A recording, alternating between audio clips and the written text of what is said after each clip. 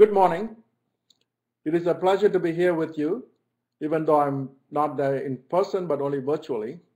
And it's a pleasure to join the Italian Day of Statistics.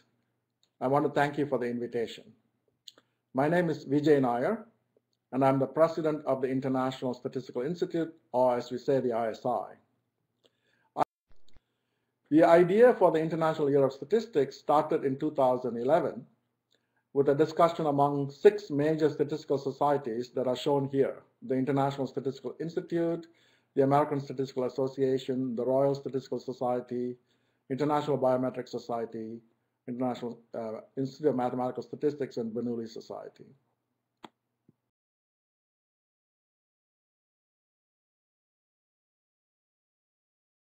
So why pick the year 2013, you ask? It turns out that 2013 marks 2 major milestones in the development of statistical sciences. First, it is the 300th anniversary of the publication of Jacob Bernoulli's famous paper, Ars Conjectandi. And second, it is the 250th anniversary of Thomas Bayes and the Bayes theorem. It was first publicly presented in 250 years ago.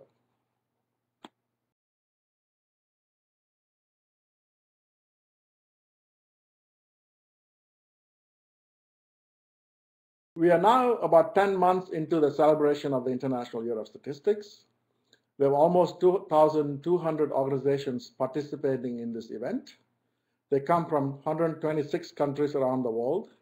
As you can see here, pretty much all of the globe, all of the countries around the world are represented.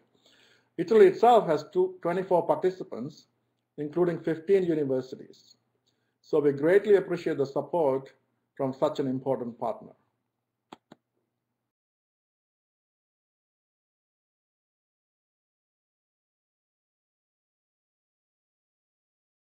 I didn't click on that.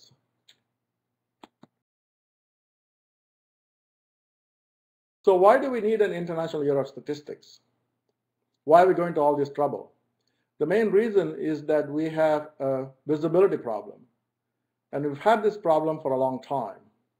To some people, statistics is just a bunch of numbers or data that are collected. To others, statistics is merely a bag of tools.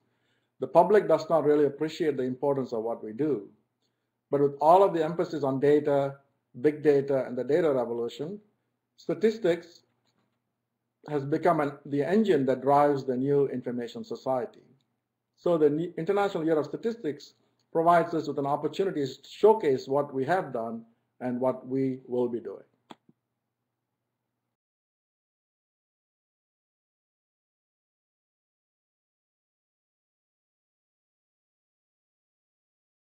We have 3 key goals for the International Year of Statistics, and they are: increase public awareness of the power and impact of statistics on all aspects of society, nurture statistics as a profession, especially among young people, and promote creativity and development in the sciences of probability and statistics. So these are our 3 main goals.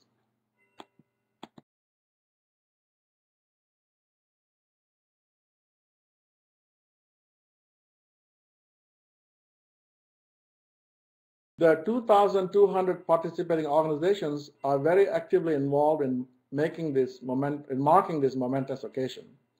Think of this meeting you're having today in Rome and multiply it by many hundreds or even thousands. And you get a sense of the number of groups worldwide that are pitching in to spread the word about statistics to their countrymen and women.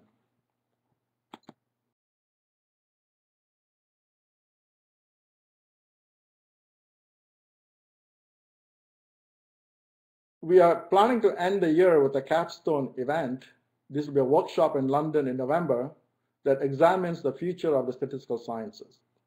The workshop will have about 100 invited participants from around the world.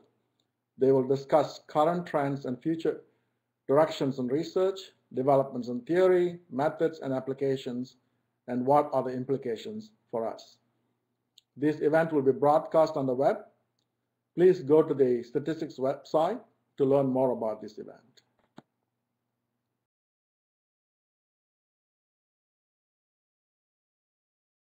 The website at www.statistics2013.org is the focal point of our celebration. Visitors can find the information and resources related to statistics, including informative articles, blogs, a statistics of the day feature, a quote of the week focusing on statistics, profiles of statisticians who are helping to solve our world's problems, and education resources for teachers. Please go and check the website out today.